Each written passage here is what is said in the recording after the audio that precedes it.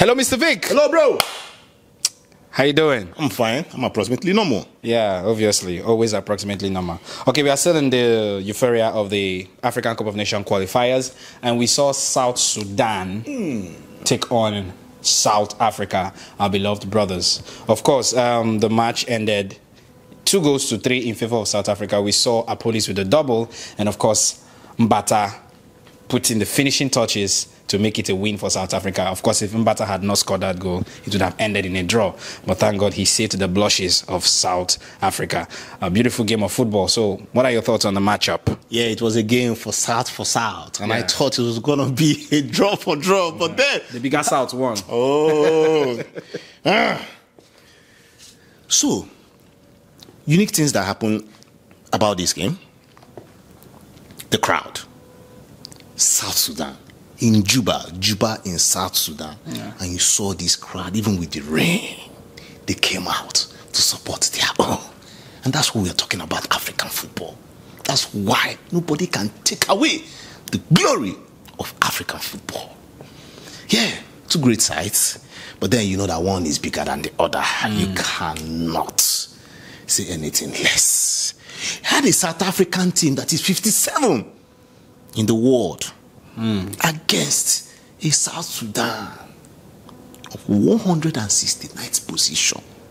Ranking. Can you see the difference? That's FIFA ranking, right? Yeah. Wow. You have a South African team that for the past 6 games, they've scored 13 goals. In 6 games. In fact, in 5 games, it's 12 goals. In 5 games, 12 goals. Massive. Against a South Sudan that in the last 3 games they lost the 3 matches. Boom shakalaka, they lost it.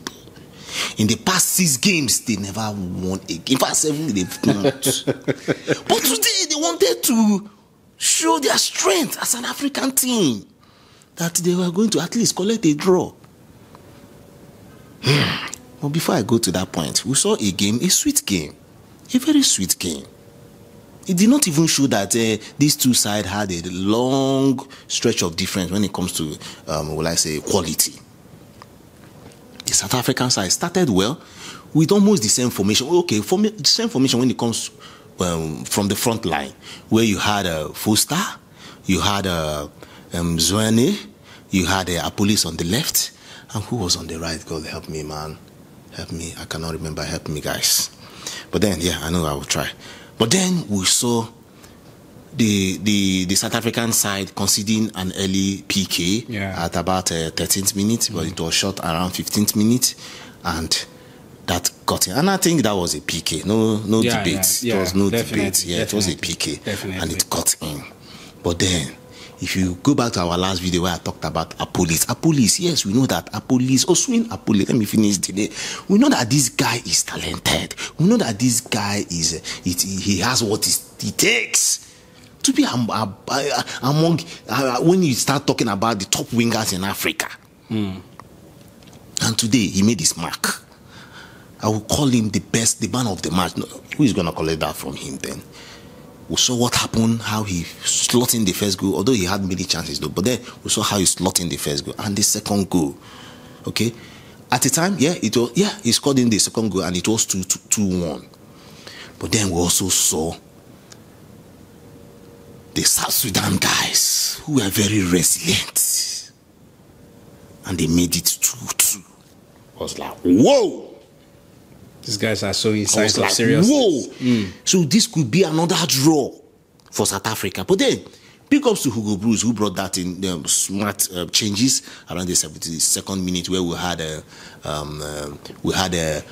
Mufokeng coming in. We had another sub. Help me, guys. What a very potential sub I need to talk about. Yes. Why will I forget Renas of the former Stellenbosch, now Mamelodi guy who came in and he did his part. But then we also saw the super sub of who? Talente Mbata, who at the 90th minute, a free kick was played, the ball came out to him by the bar line. And he buried that goal. Beautiful kick. And at the end of the day, yeah, I pity the South Sudanese guys. But imagine, I pity them because they were happy with the draw. Yeah. But then, I would say the better side won because South Africa, even in possession, they won in possession. They won 12 shots on target. About 19 total of shots. You have 12 on target or more. They deserve their flowers. So right now, it's looking so good for South Africa. It's looking so good for South Africa that one will be. See, if you go by the stats, yes, we are Nigerians, but if you go by the stats, you find out that South Africans are supposed to make it to the World Cup. If you go by the stats, the current stats of today, you find out that the South African team, they are supposed to make it to the World Cup. Forget bias. I'm not biased about when it comes to African football. If you like, bury me. If you like, don't bury me. South African team should make it to the World Cup final with the way things are, unless they will crumble. But with the way things are right now, how many times will I say this? They should be there, okay?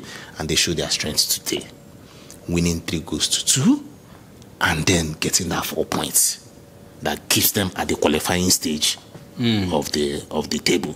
At the second position, yes, but then they are sharing 4 points, 4-4 with Uganda. But then let's see how it goes. This is just 2 games gone, 4 to go.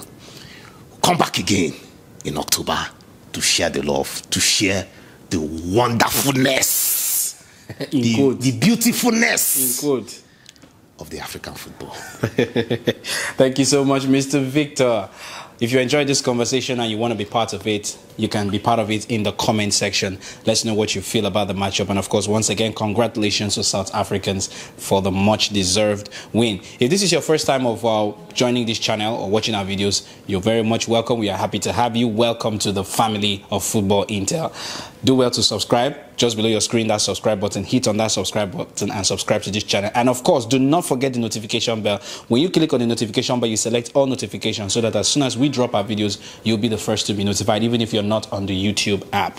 And of course, to those of you who are subscribers who I fondly refer to as our family members, we say big thank you to you guys for joining. Listen, you know the reason why we appreciate you guys is because you guys don't know what you do for us. I mean, if not for the engagement, if you're not watching, if you're not commenting, I mean, what is the essence of the content? We love you guys. Shout out to you guys, Africans all over the world, South African, Tanzanians, Nigerians.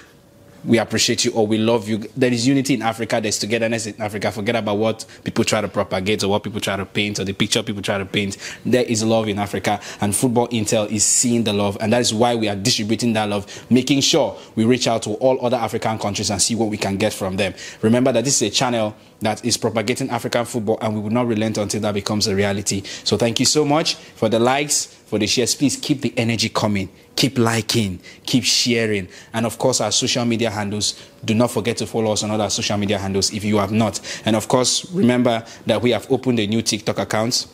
We are not using the old one. The current TikTok account is Football Intel Africa. Follow us on that TikTok account and you get to see lots and lots of content that we have already posted, and of course the ones you will get to enjoy. At this juncture, I'll be drawing the curtain. I still remain your agile host of Football Intel platform, Mr. Dominion Chooks. And of course, doing this beside me all the time is my top-notch African soccer analyst, Mr. Victor Siokwu. We both are saying bye for now and see ya bunga. See ya bunga. South Africa. South Africa.